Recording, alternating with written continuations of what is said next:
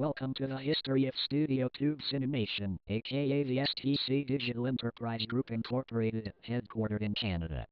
Just like version 1 of my history of Sony Pictures Television, I'm going to narrate this history all the way from the company's humble beginnings on October 8, 2015, following the creation of a new YouTube channel in 2016. This history contains the names and logos of brands like Motion Graphics Network that evolved throughout the history of MGN's owner and also involves the company's music, television shows, movies, and more technologically, visually and auditorily advancing from time to time amid the company's growth. If you have not watched version 1 of my history of Sony Pictures Television, please let me take you through the legend first. Anything in a blue box is a distinct corporate entity, which will usually end with Incorporated, LLC, or Limited. Anything in a green box is a legally recognized trading name used by a person, a company, or more than one company. Anything in a red box is either an internal corporate division, referred to in company literature, but nothing else, or a brand name used on screen that isn't a legally recognized trading name. The white writing is the line of business in which a particular company is involved. So anyway, without any further ado, let's get to the rest of the video. The history of the STC Digital Enterprise Group Incorporated essentially started off on April 22, 2016, with a YouTube channel named GameSpin Enterprises, started by Jacques Lafortune. There's not really much to say here, except that on October 13th, GameSpin Enterprises was split up into two units. One unit was GameWorld Entertainment Incorporated, the other unit was the newly renamed Red Arc Productions. The YouTube channel changed its name to Redline Productions on January 25, 2017. Two more changes to the channel's name were made. One change was Greenline Productions on March 17th. And the other change was Blue Line Productions on March 19th. On April 16th, Blue Line set up a craft learning animation studio, Bright Light Productions, which was renamed to Bright Light Pictures on April 22nd because the Blue Line Productions YouTube channel celebrated the first anniversary of its foundation in 2016. On May the 3rd, Bright Light Pictures acquired a television distribution company named Alphagram Communications Incorporated, formerly Alphagram Distribution, so GameCube intro bloopers premiered on YouTube 2 days later. On May 31st, Blue Line Productions formed a dormant production company, KMF Entertainment. The same date, there was criticism on the Blue Line Productions YouTube channel regarding the use of the Taylor Enterprises logos without the prior written consent of the owner of the logos. However, in order to avoid any confusion, a new production company was formed, New Brunswick Television. On June 7th, Blue Line Productions formed the Motion Graphics channel, a logo-related content provider. On June 19th, KMF Entertainment was folded into Blue Line Productions as a new entity, Cinemation Productions Incorporated. Bright Light Pictures went in name only for the time being. 5 days later, a byline was added to the MGC logo to reflect its new ownership. On July 1st, Cinemation Productions set up its own international production and distribution division, Cinemation International. New logos were introduced for both companies 8 days later. On July 14th, Alphagram Communications introduced a new logo. On July 26th, MGC was rechristened as MGN, as it was originally named MGN Originals. On August 3rd, the word Originals was removed from the MGN name and logo. On August 12th, Cinemation Productions celebrated 1,000 subscribers on YouTube, so introduced a new logo, with some color added 1 week later. On September 5th, it introduced yet another new logo, with once again another new logo 1 week later. On September 19th, the MGN Cinemation Entertainment Group was created. Its divisions included Cinemation Productions, Cinemation International, and a new production company, MGN Cinemation Television, while its subsidiaries included GameWorld Entertainment Incorporated, Alphagram Communications Incorporated, and New Brunswick Television. On November 7th, MGN Cinemation formed a joint venture with WTRU Communications called WTRU Cinemation Productions Incorporated. On November 17th, TKV took down his own version of WVC logo bloopers from YouTube, which Alphagram Communications distributed. However, WTRU Cinemation Productions Incorporated alleged that a takedown would be the result of a copyright owner rejecting MGN Cinemation's appeal if a copyright claim was created or reinstated for content in any of the group's YouTube videos. On December 19th, the MGN Cinemation Entertainment Group was renamed to WTRU Cinemation Media Incorporated, with Cinemation International being renamed to WTRU Cinemation International Productions. WTRU Cinemation Productions Incorporated also changed its logo as well. Alphagram Communications was folded in as a new domestic distribution arm, WTRU Cinemation Television Distribution. It was around this time that Cinemation Productions was split out as a separate entity, Cinemation Productions Incorporated. On January 15, 2018, WTRU Cinemation set up a film production company, Cinemation Pictures Incorporated, which then set up its own production division, Cinemation Television. On February 9th, it released its first film as produced by a new entity, Bright Light Animation Studios, introducing a new logo with a globe. On March 13th, WTRU Cinemation Media Incorporated was renamed to SpringCastCinemation Incorporated. WTRU Cinemation Television Distribution was shut down, and WTRU Cinemation International Productions was renamed to SpringCastCinemation International Studios. On April 10th, WTRU Cinemation Productions Incorporated was renamed to SpringCast Television. On May 15th, while two new logos were introduced for both Cinemation Pictures and SpringCast Television, SpringCastCinemation introduced its own shield. On June 15th, Cinemation Pictures and Television's logos were changed slightly. On September 8th, SpringCastCinemation set up its own production division. GameWorld Entertainment set up Cumulus Entertainment as the first step in the creation of a new company, GameWorld Cumulus. Then, in November, Cumulus Entertainment was renamed to Cumulus Pictures. Around the same time, the new MGN was established and is now owned by STC Communications Incorporated. 3 months previously, MGN used the infamous peacock design, as well as other infamous designs. In December, MGN's logo was changed slightly. Both GameWorld Entertainment and Cumulus Pictures merged to form GameWorld Cumulus Communications Incorporated. On January 19, 2019, MGN set up an in-house production division, MGN Studios, which currently controls the intellectual property of its television programming online. GameWorld Cumulus updated its logo on February 3rd. SpringCastCinimation's logo changed one last time to make it look current.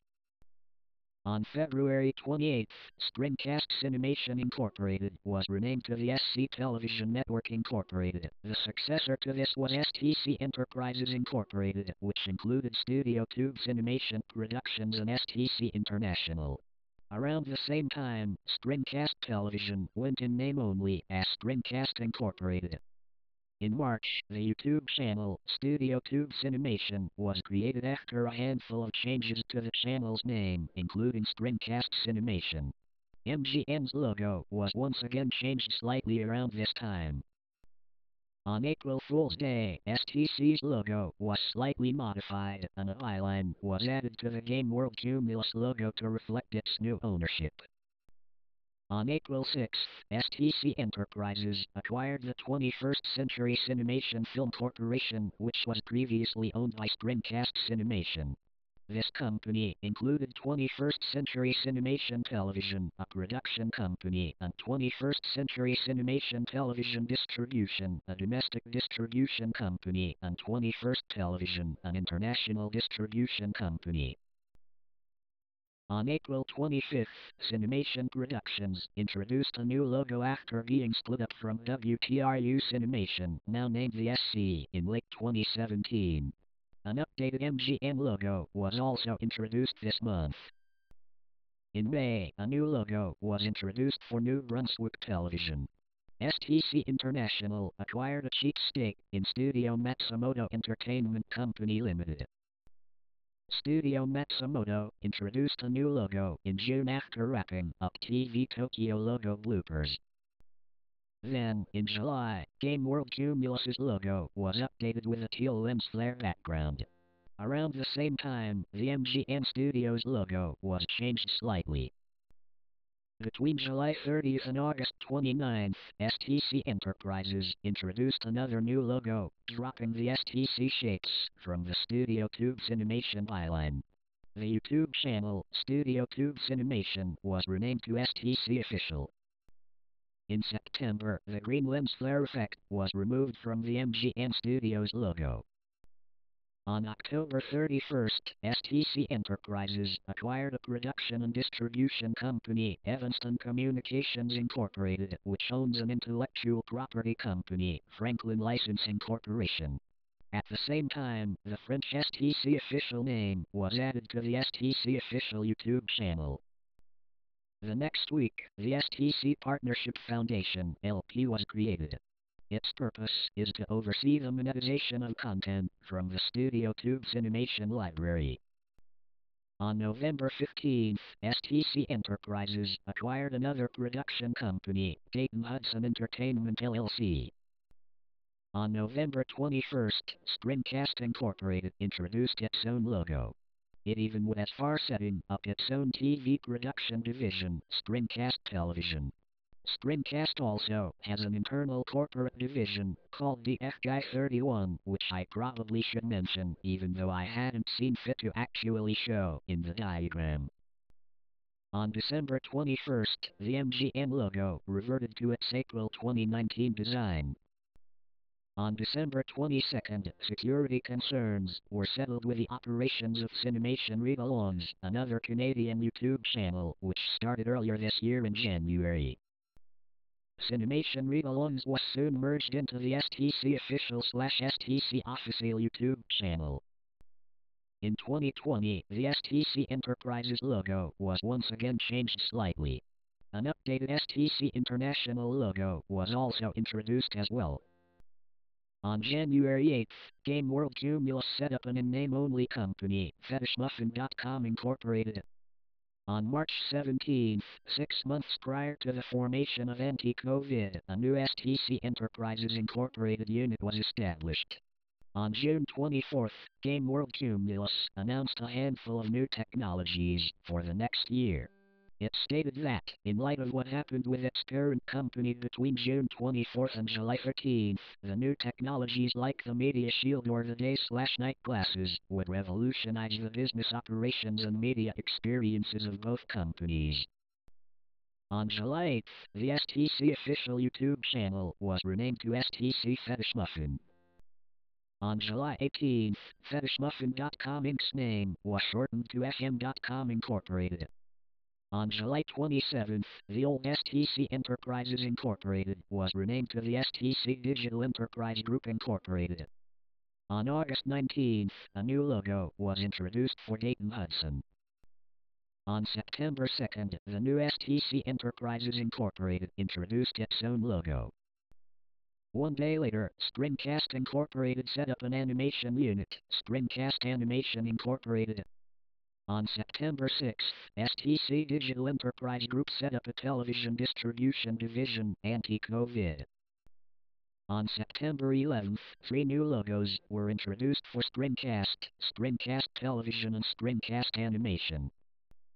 STC Digital Enterprise Group already expanded into the music business in 2018. Cinemation Music Group and Turner Music Group were both acquired by STC. Kerner Music's record labels include Midwestern Art Records Incorporated, Duloc/Alliance Records, a product of a merger between Duloc Records and Alliance Records, and Pacific Records, with Cinemation Music's record labels including SpringCast Records, Cinemation Records, and Victoria Records. Both Cinemation Music and Kerner Music have their own music publishing companies, Kerner/Nelson Music Publishing Incorporated and Cinemation Music Publishing Group, respectively.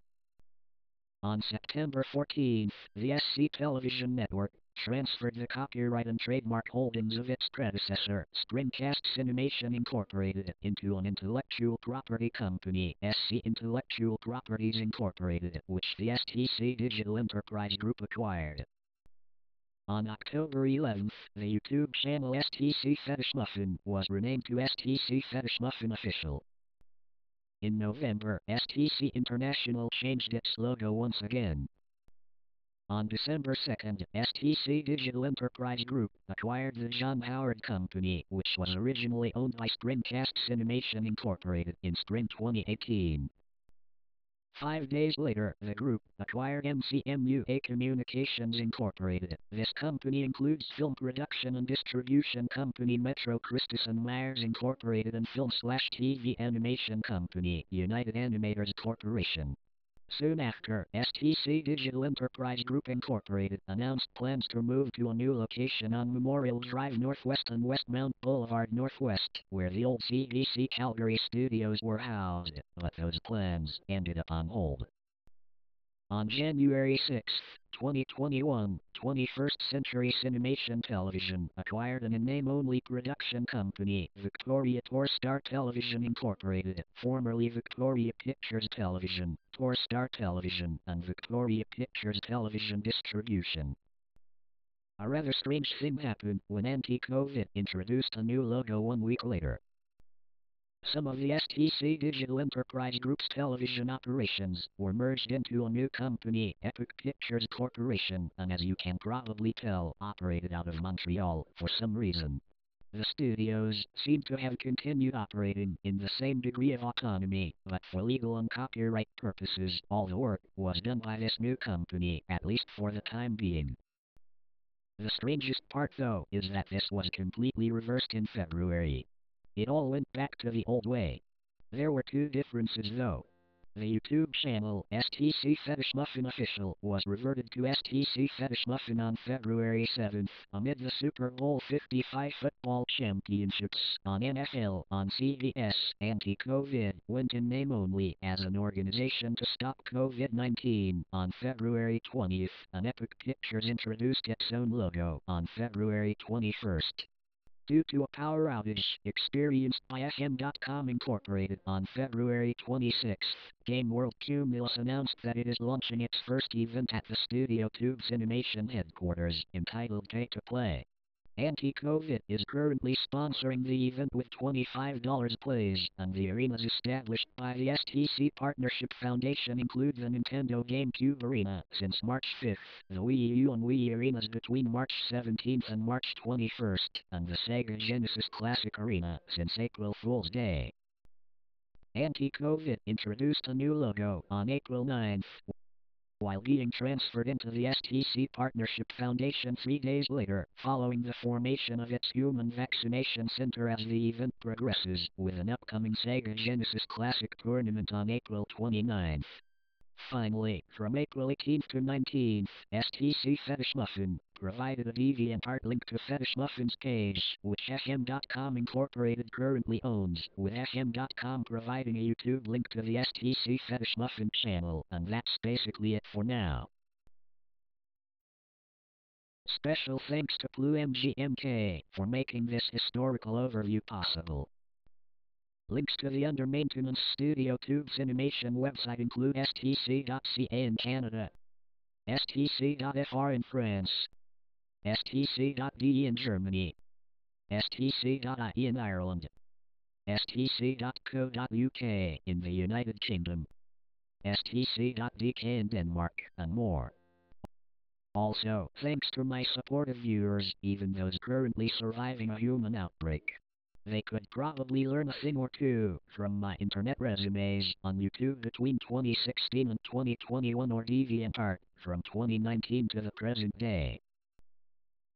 Speaking of DeviantArt, for those of you who subscribe to this channel for logo-related and other videos, and for those with a link provided who watched FetishMuffin's page for foot fetish pictures, I'm afraid to say that you can't expect any more logo bloopers videos until the summer, when I hope to continue the background plan, where we left it last, to produce beautifully animated sequences and tell thought-provoking stories that critics rave, with the added stipulation that the sequences can either be 2D, CGI, or stop motion.